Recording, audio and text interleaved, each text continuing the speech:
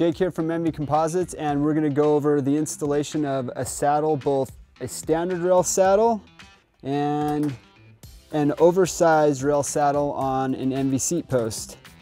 Now your ENVE seat post will come assembled with the standard rail hardware pre-installed inside the post. You will also have in your seat post a little baggie with an extra set of wedges and a bolt for oversized rail hardware right there. So the first step to installing a saddle on your ENVE seat post, and we're going to go over the standard rail saddle first, is to disassemble your seat post hardware. So the tool you're going to need is a handy tri-Allen, 5mm, 6 and 4.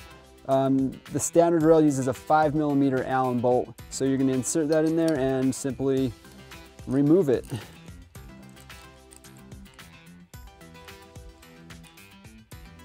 Set your tool aside, pull your bolt out,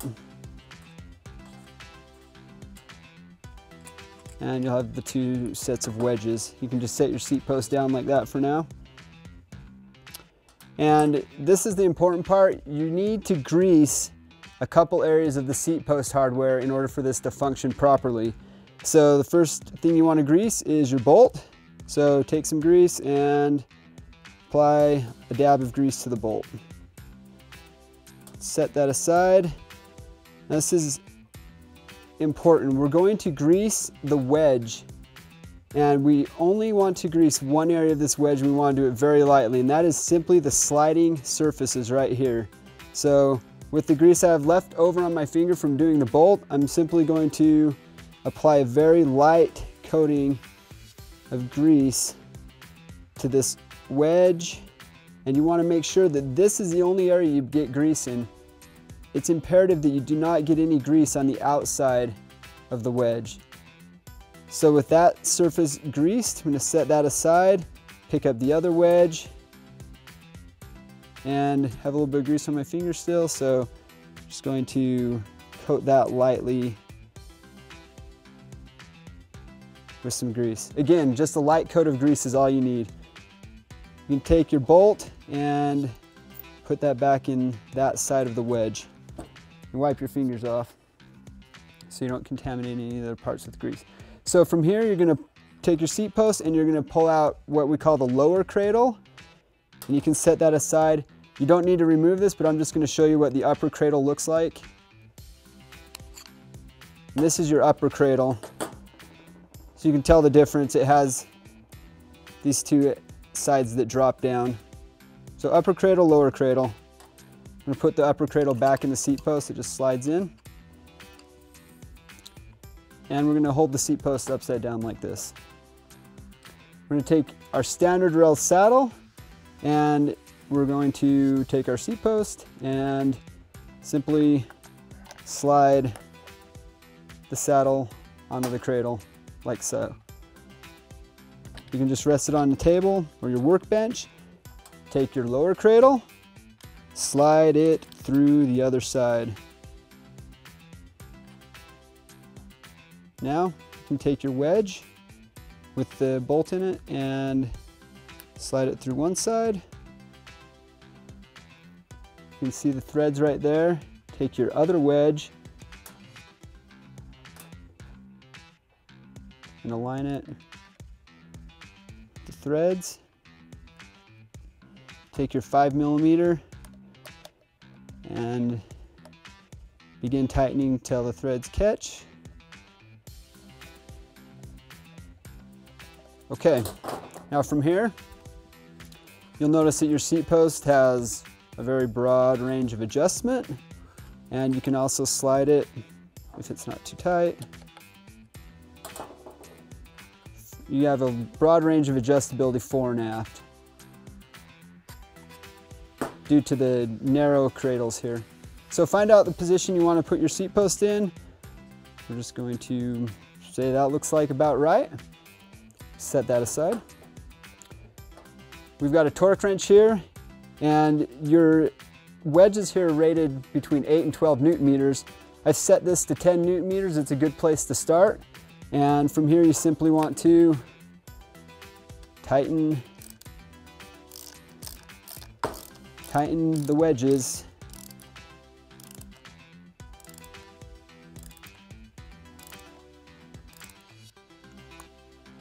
to the desired torque spec. Now this is going to be on your bike when you do it, so you can jump on there, test out your saddle position, and adjust as needed. But that is all that is required to installing a saddle with standard rails on your ENVE Seatpost. All right, now we're going to walk over the installation of a more challenging setup, which is the oversized rail. And when I say challenging, I picked out the most challenging saddle that I could find as far as installation, and it's a little more challenging because it has this back piece here, which just prevents you from installing the saddle like we did with our standard rail. So we're going to set the saddle aside for now. With the seat post disassembled, I'm going to pull out the hardware that we will use for our oversized rail. The main difference is these wedges are a little bit smaller, and the bolt uses a 4mm head instead of a 5 like the standard rail hardware did. So we'll just set that standard rail hardware aside. You'll want to save that in case you ever switch saddles around. So for this saddle, we're going to install it in virtually the same way, only in this case we've actually removed the upper cradle, and we're just going to set that aside because it won't fit in with the cradle installed. So we're going to take our seat post and slide it between the rails. We're going to take our upper cradle and just maneuver it till you get that into place, like so. And we're to a point where we can install the lower cradle. So with the upper cradle installed and the saddle resting in the rails there, I'm kind of holding the seat post up to apply some tension there. We're going to take the lower cradle and slide it in. Now with the oversized rails, there's going to be a little bit more tension, and so in some cases, with a new saddle especially, it's necessary to take this fancy rubber mallet, and in this case I'm just going to use our Allen wrench here, and you're just going to set it right here on the edge and give it a tap. Simple, just a light tap, and that just pushes the lower cradle over the rails. A lot of these saddles have this wrap on them, and it changes the diameter of the rails, so sometimes you may need to use it, other times you may not, but usually once you've done it once, see, now I can easily do it by hand. So that's all. It's just a light tap if you need to get the lower rail cradle over the opposing rail. So from here, it's virtually the same installation as we did on the standard rail saddle. Grease the bolt, grease the wedge. Again, just a light coat. Install one side. Take the other wedge and put a light coat of grease on it. And install the other side.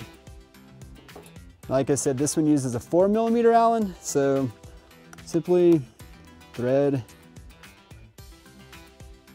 till they catch and you got a little bit of tension, and adjust as needed. And then simply complete your installation by taking your torque wrench. Like I said, 10 Nm is a good starting point, and tighten until you hit your torque spec. And that's how you install your oversized saddle rails into the ENVE carbon seat post.